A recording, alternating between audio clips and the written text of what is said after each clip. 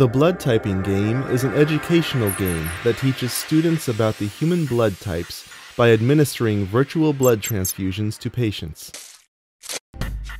When you receive your patient, you need to discover their blood type before performing the transfusion. First, use the syringe to draw your patient's blood and deposit it into 3 test tubes. The test tubes contain 3 different reagents with either A, B, or Rh antibodies. The antibodies attach to antigens on the patient's red blood cells if they match. No agglutination in test tube A indicates that the patient does not belong to blood group A. Agglutination in test tube B indicates the patient does belong to blood group B. In test tube Rh, the blood is Rh positive if there is clumping, and Rh negative if there is no clumping.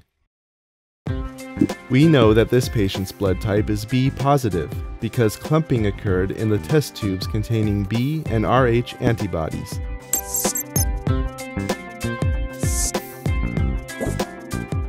Check to see how many bags of blood your patient needs.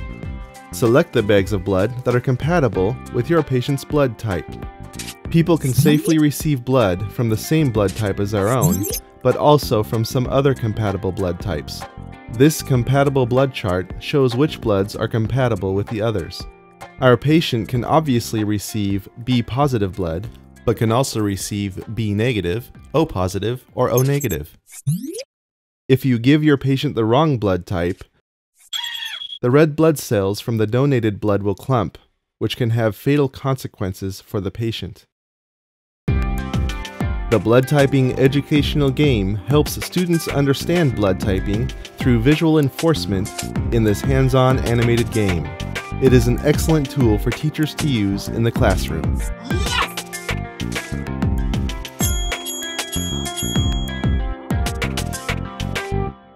The Nobel Prize in Medicine was awarded to Karl Landsteiner in 1930 for his discovery of ABO human blood groups. Later, he was also involved in discovering the Rh blood group system.